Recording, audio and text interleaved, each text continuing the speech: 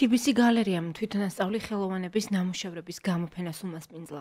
20-ზე მეტი ხელოვანის, 100-მდე ნამუშევრებიდან უმეტესობა ცნობილი მხატვრების ნახატების მიხედვით იყო შექმნილი. არის სხვადასხვა ტექნიკით, არის ჯვრული ნაქარგობა, არის მხატვრული ნაქარგობა, ასევე არის გობელენი, არის ლენტებით ქარგვა.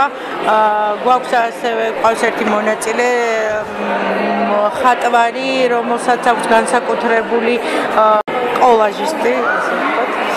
წარმოდგენილი არის 100-ზე მეტი ნამუშევარი. ძირითადად არის თავისუფალი თემა, თუმცა ვეცადეთ, რომ ყოფილიყო ბევრი გვირილა. განაცხადა საქართველოს მხარგავთა და შემოქმედ ხელოვანთა ასოციაციის ერთ-ერთმა დამფუძნებელმა ეკატერინე ლეჟავამ. ასოციაციის კიდევ ერთი დამფუძნებელი ქეთევან ვახტანგაძე ამბობს, რომ მნიშვნელოვანია ხელოვანებს გამოფენების გამართვის შესაძლებლობა მიეცეთ, რათა მოხდეს დარგის პოპულარიზაცია. ჩვენ კი ქმნით ჩვენს ნამუშევრებს, მაგრამ ყველაფერს ამას უნდა დანახვა, შეთავაზება. ამისათვის საჭიროა ელემენტარული ფართი, სადაც შეიძლება ამის გამოფენა.